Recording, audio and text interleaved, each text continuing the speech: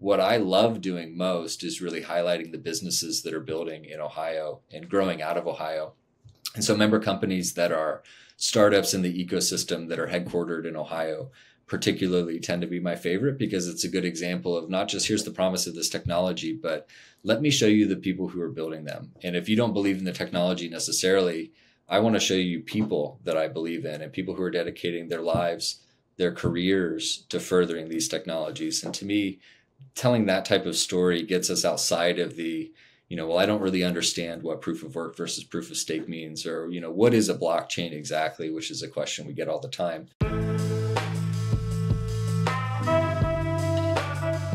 Welcome back to the Compass Mining Podcast. I am Jarrett, and today I'm joined by Andrew Burchwell, who is the Executive Director of the Ohio Blockchain Council. Today, Andrew joins us to talk about all the great things that are going on in Ohio, as well as talk about his upcoming event, Amplify. Andrew, thanks for taking the time. How are you?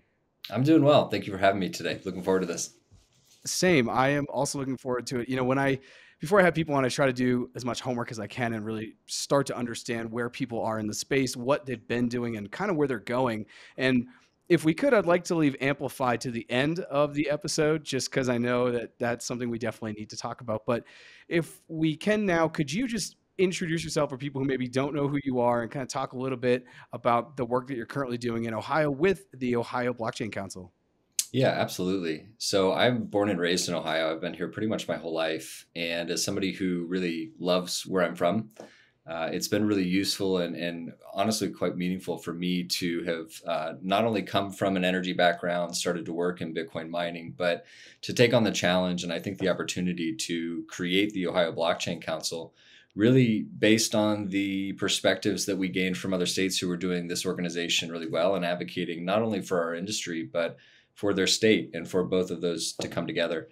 So for the last several years, we've really worked to try to make Ohio a leader, at least within the conversation of how do we develop further these ideas of a digital currency like Bitcoin, but also the hardware and infrastructure that sits behind it in the Bitcoin mining space particularly, and then obviously the adjacencies that surround what we can do with the technology that is Bitcoin primarily, and really trying to take this idea forward to stakeholders within the state government, economic development, personnel, and really just companies who maybe didn't recognize Ohio as a great place to build, that, hey, you should come here, you should do this here. Ohio should be a leading state for this industry, at least nationally, but we think globally, just based on the energy resources that are available to us.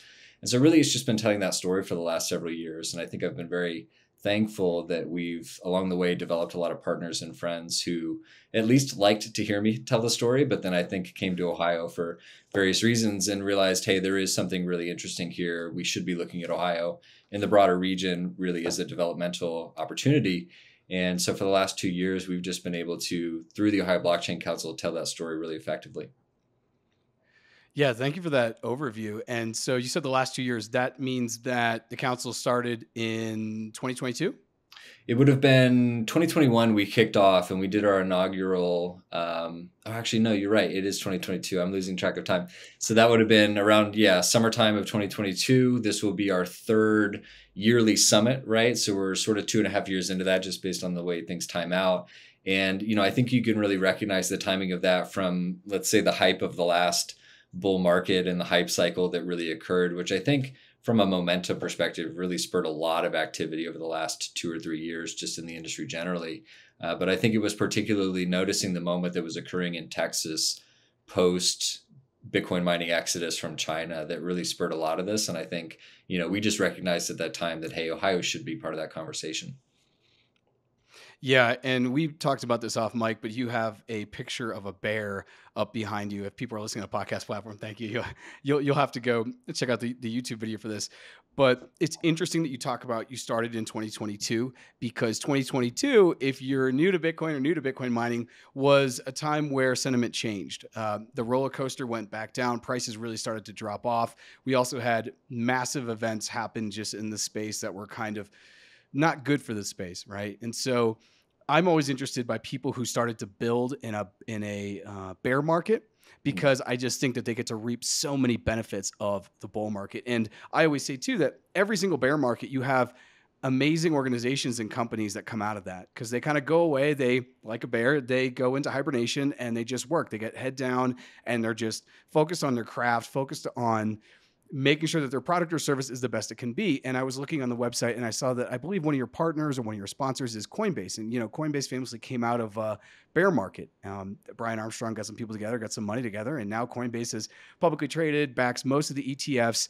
And I just think is, whether you don't like Coinbase or not, whatever your opinions are, they're a company that's continuing to move forward and push crypto and Bitcoin forward, which is great. So kind of want to ask, since you've founded the council, what are the things as you've been hibernating and kind of, head down, what are your biggest focuses when it comes to providing probably, I would say, opportunities for your members, but just also for your partners?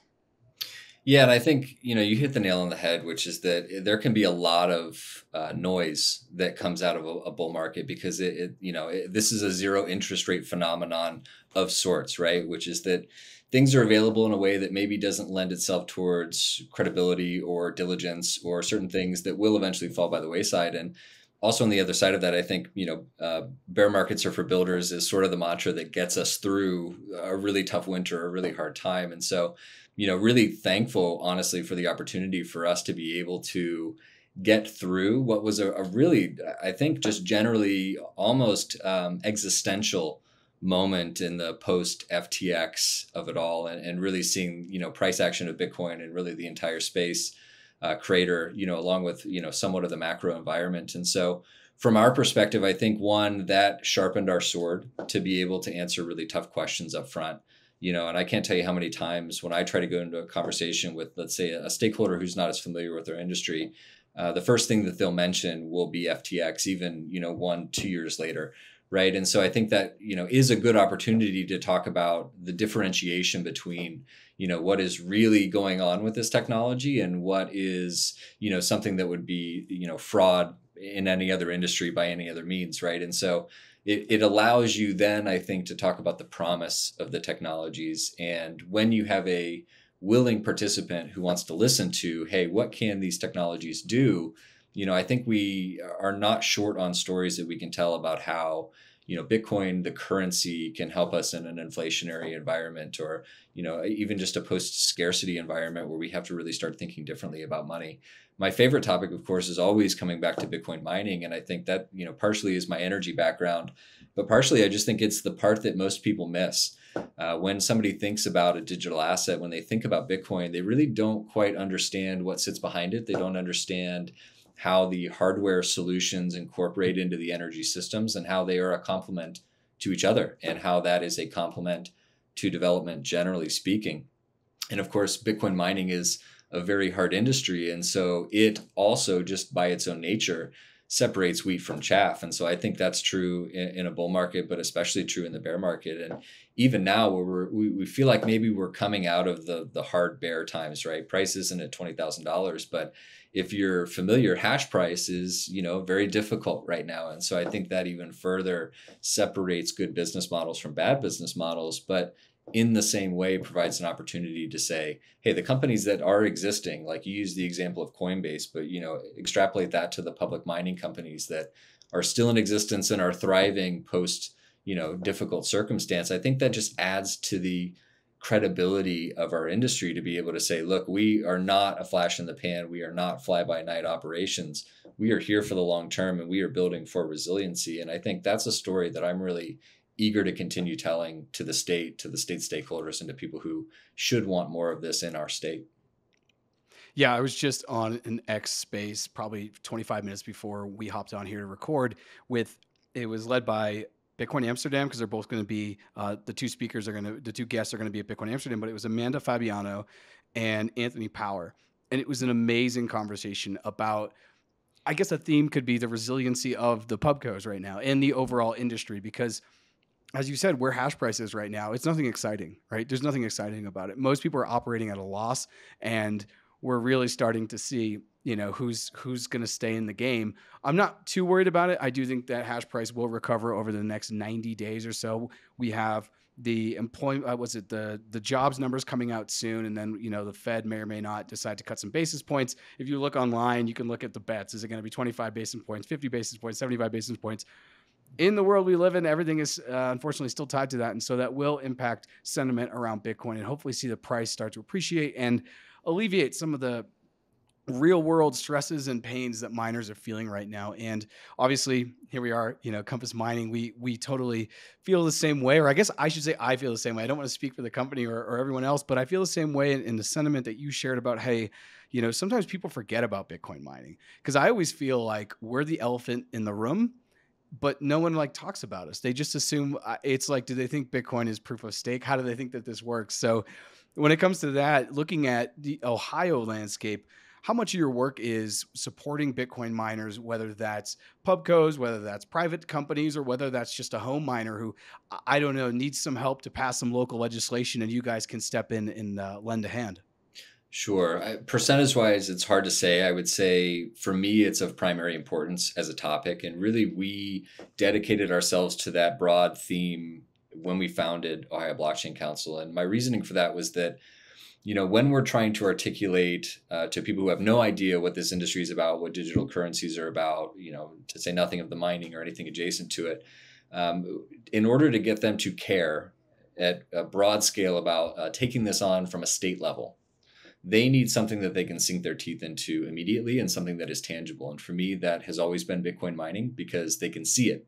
They can feel the hot air coming off of the hot aisle, right? And we do live in a world where that is still very important. And as much as the digital is inherently part of what we're building here, that is intangible. That is very hard to grasp, quite literally. And I would be lying if I said I haven't had people ask me, well, how do you know where to mine for the Bitcoin, right? So the disconnect in terms of just the technology of it is very real. And so for me, the tangibility of Bitcoin mining and the broad scale of the economic activity that's associated with it, right? What does it mean to come in and build a 500 megawatt facility within a single state on a single site, right? Something that we've seen examples of in other states and something that we will now see in our state. But 2 years ago and really leading up to this moment, it was trying to communicate the large scale benefit of this economic activity. And that for me was Bitcoin mining. And so we spend a fair bit of time really talking about that, really working with miners and adjacent partners who develop Bitcoin mining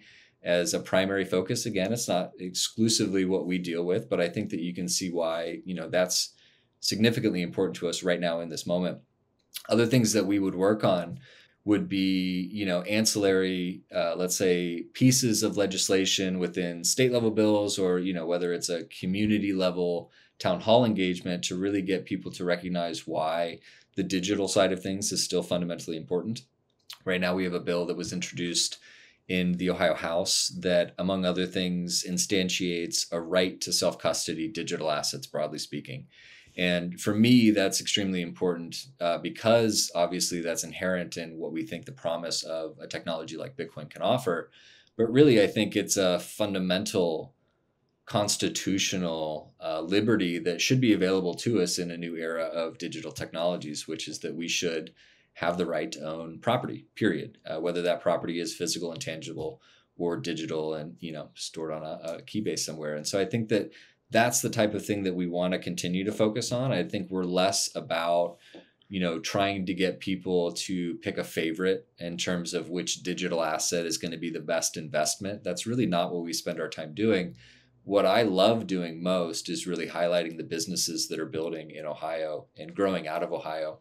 And so member companies that are startups in the ecosystem that are headquartered in Ohio particularly tend to be my favorite because it's a good example of not just here's the promise of this technology, but let me show you the people who are building them. And if you don't believe in the technology necessarily, I want to show you people that I believe in and people who are dedicating their lives, their careers to furthering these technologies. And to me, telling that type of story gets us outside of the, well, I don't really understand what proof of work versus proof of stake means, or, what is a blockchain exactly, which is a question we get all the time. Let me show you the builders. Let me show you what they think they're building. The technology is just a means to do that. At the end of the day, Bitcoin is a means to do economy better. It's a means to build community better. And at the end of the day, that's actually more important to me than the thing itself. Yeah, it's totally a medium to do things in a different way and maybe a better way. So I love that you called that out. And would you mind highlighting some of the companies or businesses? And I know this is like saying which of your children is maybe your favorite because we're on the air here, but would Sure. you mind, calling out something that is, as you said, Bitcoin mining is an easy, tangible thing for people to kind of wrap their head around. Okay, we're putting energy into the ledger and we're getting out this, this new asset. Please share something that's going on in Ohio that people who maybe are outside of Ohio don't know is happening. Well, I think one of the greatest things we have to our advantage right now is having a world-class Bitcoin-only company being headquartered in Ohio. And I'm speaking of River, formerly River Financial, posting up shop in downtown Columbus and really recognizing the potential of a city like Columbus to be kind of in that next wave of technology and financial infrastructure development has been something that I think they're world class. I think they're one of the best in the business. I think they have a great team, some of my favorite people. And so for me, being able to go just a few miles down the street and be at their headquarters is always a benefit. And I'm supremely excited about that. One of the other ones that I'm particularly fond of is a team called Sonoda, and they're based out of Columbus, Ohio as well. They're a founding team that incorporates a brother sister pair, two of my favorite people, Lisa and Austin.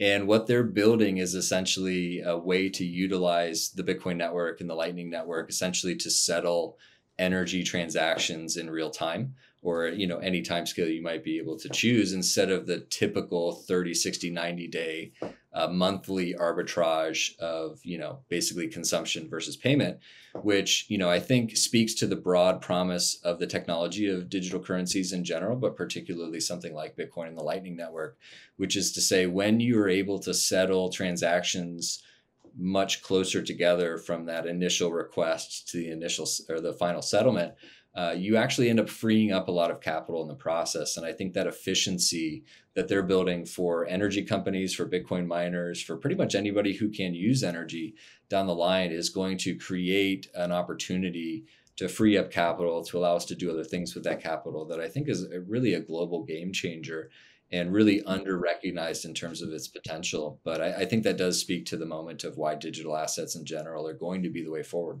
So two of my favorites, both Columbus based, where I'm based here, and obviously, we have other companies that are headquartered in Ohio that I think are worth mentioning. And one formerly Grid was technically a Cincinnati company, a Bitcoin mining company based out of Cincinnati. Some of my favorite people as well. The network firm, one of their founders, Nick Ward, based out of Cleveland, Ohio. Again, we just have I think Ohio has always had the spirit of innovation, manufacturing, of development, and I think it's no different in the digital age. I just think it you know, colloquially, we like to say that we don't love to be first, but we're happy to be second. And I think that's kind of the moment we're at, where we're noticing the moment and we're really taking the moment for ourselves and becoming a leader in the innovation space. Yeah, we actually just had, I think we published this yesterday, actually. I know people will be listening to this in a week from now almost, but we had Nick and Noah from the network firm on, and it was really insightful. And it made me really start to think about my own bag and my own kind of the way I'm dealing with digital assets. And I was like, wow, I need to step my game up. If you're into learning about, well, if you're mining, definitely please go ahead. I'm going to leave that link below because I think everyone needs to listen to that because the tax implications of mining are very interesting. So you definitely want to check that out. And yeah, I didn't know that Nick was out of Ohio until I saw that the network firm was one of the members or partners, I believe, on the website. So that's really cool.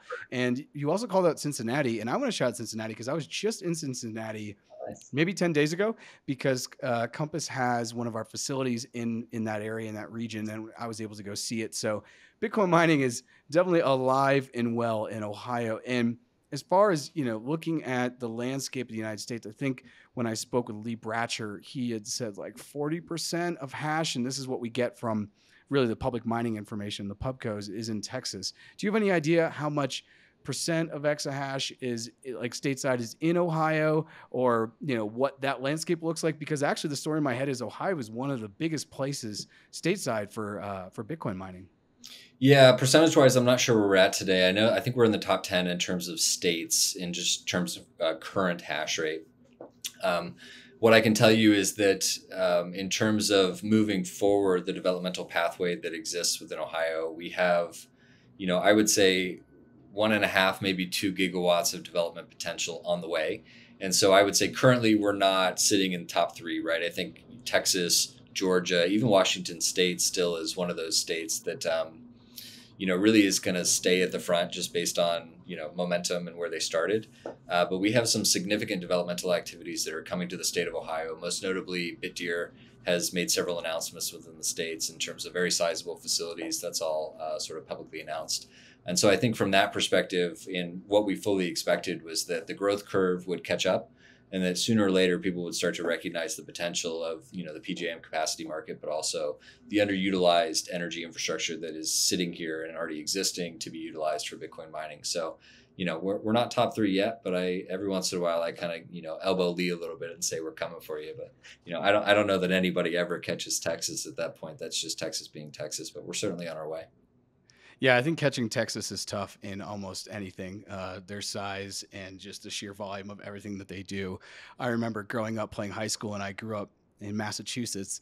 We had a soccer team. We're like, oh, we're top whatever in Texas, and no, excuse me, top whatever in Massachusetts, maybe top 5 or whatever at that moment. I think in 18 games we only let in 2 goals, which is ridiculous. And we were just like had to humble ourselves because we realized in Texas there was probably 30 teams that would kill us, right? So Texas is always kind of it is the elephant in the room, especially when it comes to Bitcoin mining. Let's shift gears a little bit because I want to talk about Amplify. And the way I want to kick this off is I want to talk about your 2023 numbers and then see where we're going. So I was on the website and I saw a really good promo video about Amplify in 2023. I also love that it's just a day. I think that that's great. As someone who's now gone to a good amount of conferences, they're really tiring. And I really think I'm best on day one. If it's like the Tour de France, maybe I show up with more energy on day 1 than day 3 because it's just, it's a marathon. So it said Amplify in 2023, 125 attendees, 16 speakers, 88 companies, 9 states were probably present there. And I don't know if you need to look up stats. I'm kind of putting you on the spot here. But as Amplify nears, are we looking at more attendees? What should people be expecting this year? More speakers, more companies, more networking opportunities? Is there going to be, something outside of the, I know, for example, at Permissionless, they're going to have a pickleball tournament. What should people be expecting from Amplify this year?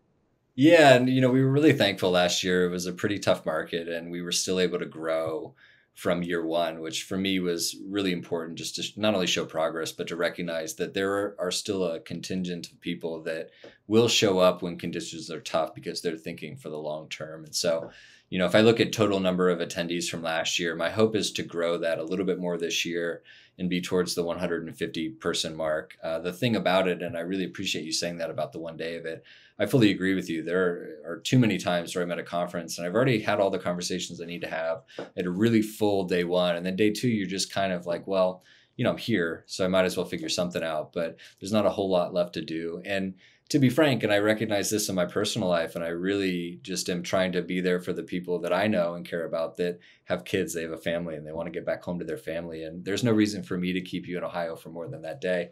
So I like to keep it to a day for that reason. But also I like that it's an intimate setting of, not 500 people, for instance. I think there are other conferences that do that really well. Looking forward to the North American Blockchain Summit that Texas and others put on, in the November timeframe.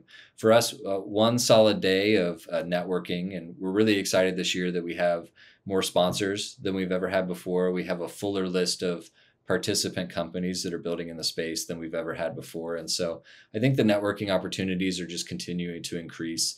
I really like that people are able to get together and kind of have these informal conversations. I think that's really what the meat of these conferences are about. And then really, actually, interestingly, we're more focused this year on our panel topics, whereas before we may have gone wide on community development or some other aspects of the general digital asset space. This year we're very focused on energy, building infrastructure, Bitcoin mining, and anything adjacent, whether it's software platforms or otherwise, that are focused on that particular niche. So I really wanted to focus the topic on that this year, a little less politic and policy as well. So really, this is a conference for builders. This is a conference for people who are looking for partners within the region who want to come to Ohio and see what's going on here. Because really, I mentioned the developmental roadmap that's sort of coming for Ohio, but there's still so much more that's available. There's still so much more that we can do. And I think that's really the mission for me of this day is get the right people in the room talking about the right things at the right time so that we can be ready for the next year or two of development. And so that includes Bitcoin mining, but really I want it to include the energy, the power generation side of this as well, and how we do all of this in tandem, because Bitcoin mining will survive and thrive and be a benefit to the world if it can figure out how to best assimilate into the broader energy systems that power everything, right? It isn't just that we're using this for our own gain, for our industry's gain. Let's be a complement to energy systems, to power systems, to the grid at large, so that when we get into these challenging times, which I think everybody can recognize, there's a real constraint coming in terms of energy, power resources, just, availability of electrons, period. And so if we can show that we're a complement to the build out of the next generation, it's going to be to our interest. And those are the types of conversations I'm interested in having. That's why I like getting everybody here. And just to be frank, and as somebody who's from Columbus, I just like bringing people to town. And I like when they leave, they say, Columbus was a lot more fun than I expected, right? That's something that's personally meaningful for me too. So it's why I do it this time of year as well. It's the most beautiful time of year. It's not too hot. Leaves are changing. It's a beautiful time. So yeah, I would encourage everybody to look into the Amplify conference. Come in for a great day in Columbus. We've got a lot of friends and partners that are going to be here. And I think it's going to be a fun day. Could you share, if you could, kind of like the menu of what people can expect? You've talked about having more specificity around the panels as opposed to just being like Bitcoin mining, community development, job creation, energy. Could you talk, especially for the Bitcoin miners out there, what they could be expecting, and maybe some of the things, some of the innovations that are happening also, if you want to lead into this, that are also happening in Ohio that you're really excited about, that may be part of the panels or discussed at Amplify? Yeah, I think there are a couple ways to think about that in terms of specificity. The first one that's really interesting to me is this co-location behind the meter development of power resources. And I think that this is a sticky topic because ultimately the dividing line on these things can be geographically distinct, and it can also be based on who the utility is that's within the region you're trying to build these things, right? And so we see all these benefits from co-location and behind the meter utilization of power from Bitcoin miners, from data centers generally, really, other types of manufacturing as well. But how do you build those systems well, and how do you build them in tandem? And especially, like I said, when we're in a generation crisis, we're going to need to build as much generation as we possibly can, as quickly as possible. And that's to the benefit of our industry to recognize that we can actually aid that process, not hinder it. And so a conversation around behind the meter energy generation and the infrastructure co-location that can spur that development is one of the more interesting topics I'm looking forward to leaning in on. And on the other side of that, I think, we already mentioned Sonoda. I think they're a great example of the software platforms that we integrate into our energy, our hardware systems to create efficiencies, to create abilities for us to be flexible and agile in ways that perhaps no large load consumer has ever been able to do before, right? So we're excited to feature the Sonodas and the Formans of the world. I think another interesting sort of software product that incorporates into this broader game are the hash rate derivatives that our friends at Luxor and others are now developing. And so really eager to get Matt Williams on to speak about the products that they're developing there. So, I think between the two, you kind of get both ends of the spectrum of the really nitty gritty, fine detail of the infrastructure and the hardware, and then all the way at the other end of how does the software incorporate the digital asset and the currency aspect of Bitcoin to create the efficiencies within these systems. And then I think in the middle of that, it really is just a matter of, how can you build facilities more effectively in an environment of constraint? And whether that's access to on-grid power or whether that's simply supply chain issues that we deal with, whether on the ASIC side or, probably more importantly on the transformer/substation side of things. And then, how do we have a meaningful conversation about how to build new power generation facilities in general? So all of those topics, really excited to dig into. I think we've got some of the best subject matter experts in the industry talking about these things. And again, happy to just bring my friends to Columbus for a really meaningful day. I'll admit I've never been to Columbus, but CJ, our chief revenue officer, is out of Columbus, and I'm sure I need to visit Columbus now. And maybe I don't think I'm going to be able to make this year's Amplify, but it sounds like something I probably need to check out in the future, because I think as Bitcoin grows and as Bitcoin mining grows and as blockchain just as an idea, you talked about when we first hopped on here, it's a narrative and it's a story, and that's all a business is. Honestly, does this narrative like align with you, and does it make sense? And then are you going to invest in it? And so I definitely need to get out to Columbus. And before I give you the opportunity to shout out where people can find out more information on Amplify and everything that has to do with the Ohio Blockchain Council, I want to ask you to uh, try your best here. I'm putting you in the hot seat. And what I want to ask is, let's say you and I meet and we're in the elevator and we have about 45 seconds and I'm a Bitcoin miner and I'm mining at home. I have 10 ASICs or something going in a shed because I've got cheap power, whatever it is. And we're talking and you tell me you're with a Ohio Blockchain Council. Can you sell me on why I should be a member, or why maybe, I have my LLC, or why my company would want to partner with you, and just kind of make that plea? Because I'm sure there are people who are going to be hearing this from the Ohio area, if not directly in Ohio, maybe around it, who may want to start getting closer to the fire, if that makes sense of what you guys are up to. Yeah, I would say in general, our pitch has always been we are stronger together. And I think this is something we've recognized, in the middle of a Public Utilities Commission process against a major utility, for instance. Taking that fight on as an individual company can be very difficult and very expensive. A consortium of aligned interests is always going to be to the benefit of all of the interests that are involved. And so be part of a movement of companies who are recognizing that Ohio is at the forefront of industry development, but that we can't do this alone. So I think for me, it's bringing people into the fold who are recognizing that story of collaborative potential, which I think is in the spirit of Bitcoin in general, but really coming into an established entity that has ties to the business and the political community. That means that you don't have to start that process from scratch, nor do you have to fight this fight alone, whether that's right to self-custody, whether that's a local tax issue, whether that's a customer service delivery tariff issue with major public utilities, right? I think that this is something that we would all benefit from actually aligning forces on. And I think it's something this industry really can say it does really well. So we're part of that cause, and obviously looking for any willing members who are looking to participate in the great state of Ohio. That was excellent. That was excellent. And now, if you could you share where people listening can find more information? You've got a great website, and I believe you're probably on X and probably on LinkedIn as well. So please go ahead and share where people can get in touch. And maybe if you want to share where they can get in touch with you personally. I know you and I recently connected on LinkedIn. Yeah, LinkedIn's an easy way to find myself and also the Blockchain Council. You can go to www.ohioblockchain.org to find more information on our website. You can find me on Twitter at Andrew Burchwell and at OH Blockchain for the council itself. And yeah, easy to reach on Twitter, pretty readily every day. And so I think anybody that wants to meet me can reach out, obviously, whether it's online or if you happen to be in the state, we'd love to grab coffee with you as well. And I would be remiss if I didn't ask if they want to find out more information on Amplify. Is that also on the website? Yeah, you can go to the website. We have an event link that you can find circulating on social media as well. And yeah, pretty much tickets are available now through October 3rd, and we hope to see everybody in Columbus, Ohio.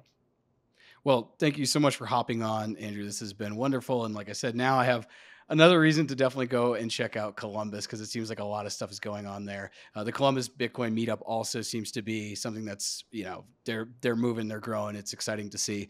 If you're listening to this on a podcast platform, please go ahead and subscribe. If you're listening or watching this, I should say, on YouTube, subscribe. Make sure to follow Compass Mining on X, LinkedIn, and YouTube at Compass Mining. And Andrew, thank you so much for hopping on the pod. And I'm looking forward to getting out to Columbus someday. Yeah, thank you. Great talking with you today.